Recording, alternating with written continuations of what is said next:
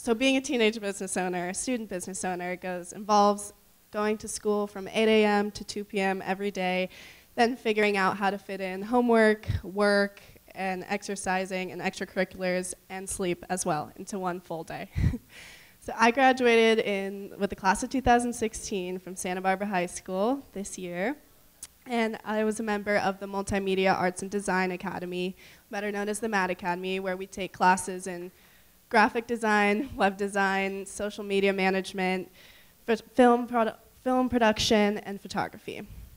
Now, the number one questions I was asked throughout high school are, what do you want to be when you grow up?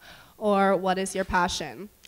And I think it's a little, we have a class at the high school called Freshman Seminar where you are required to choose a job and then make an entire life out of, like, design your life out of it, what you would make and what your life would be like. And I think it's a little silly to be asking a 14-year-old what they want to do with their life. But, so passion, this challenge daunted me throughout high school and what I wanted to do with my future.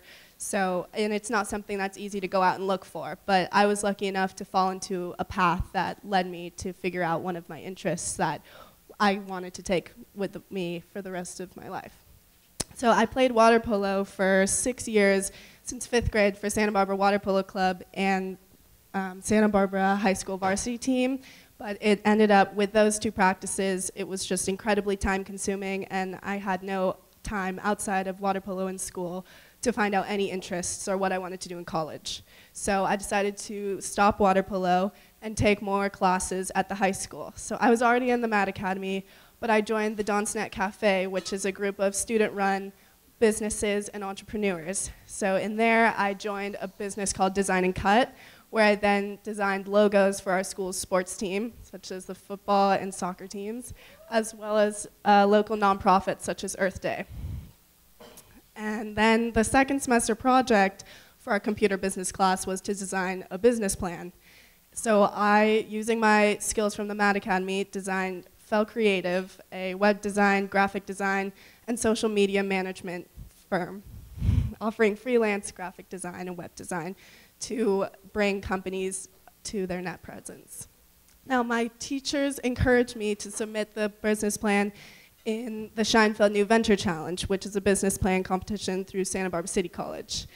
And so we had to create a 10-minute presentation to then give a business plan pitch to 3 local business owners in Santa Barbara. And now I ended up being one of the top 10 finalists of all the business plans, but at this point it was second semester junior year, which is admittedly the hardest year of high school, and that matters most for colleges. So at this point I had to keep straight A's, study for finals, study for final end projects, as well as the daunting SAT and ACT. So after a couple mental breakdowns, I made it to my presentation fully prepared, and I gave my pitch to local business owners, and I ended up winning first place out of all of the business plans from Oxnard County down to Thousand Oaks. Thank you. So I was awarded a $1,000 grant to start my business. And before this, I had no intentions of starting my business. I just more did the project as a form of experience and something to put on my college application. But when I was given the grant to start my business and the first place prize, I gained the confidence to start my business on a real local level. So I spoke at the Spirit of Entrepreneurship award ceremonies, which is the award ceremony for the Scheinfeld New Venture Challenge, which from there I met a large majority of my current and former clients.